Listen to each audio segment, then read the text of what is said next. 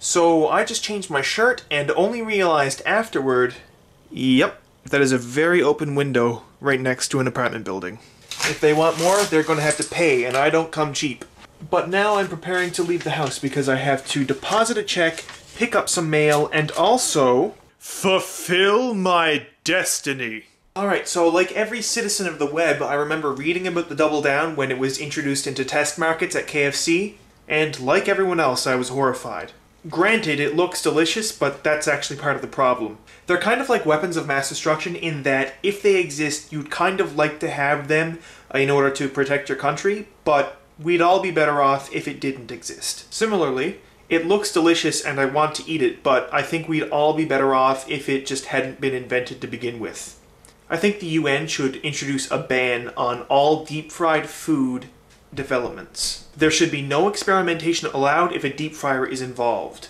But we all know how well the UN works. For example, we all know that the UN's 1980 Convention on Certain Conventional Weapons Having Indiscriminate Effects bans the development of blinding laser weapons, and I certainly didn't watch a documentary on that exact subject on the Discovery Channel a few months ago. So if anyone sees this and you happen to have a line to the UN, see if they can ban deep-fried food development. And while you do that, I'm gonna go buy a Double Down.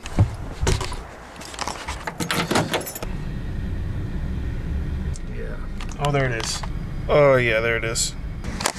Hi, welcome to Taste Suggestions. How was your order, please? Hi, could I get a Double Down meal, please? The meal or just a sandwich? Whole meal. It'll get them 2 years to have a patio. 10:16, and it's going to be a couple of minutes on your flight. Should I park, or? Right there in front of the door. Don't go too far because it's cold in. Perfect. Thank you. Can we pretend that airplanes in the night sky like shooting stars?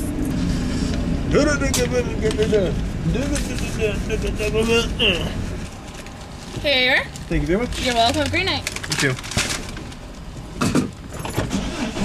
Alright, so here we are at the end of my quest. The Double Down.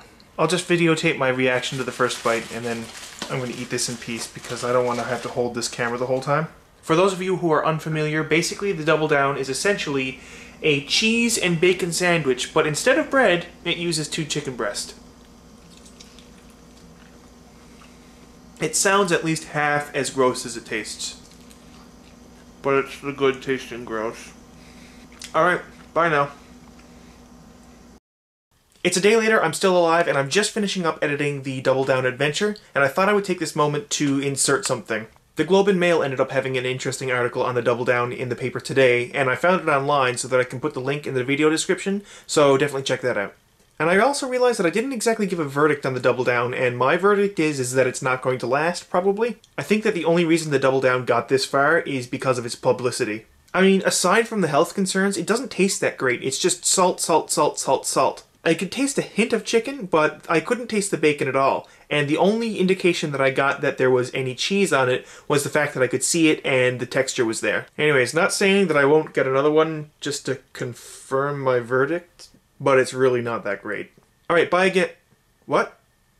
Yes, I'm wearing a blanket. It's my editing cape. Don't you have one? Amateurs. In hindsight, I don't know if I should have brought a camera on this adventure. My mother might eventually see this video, and I would quite literally rather her find me in bed naked with a man than see me eat that. Up next in the life of Joshua, a lecture about my family's history of heart disease.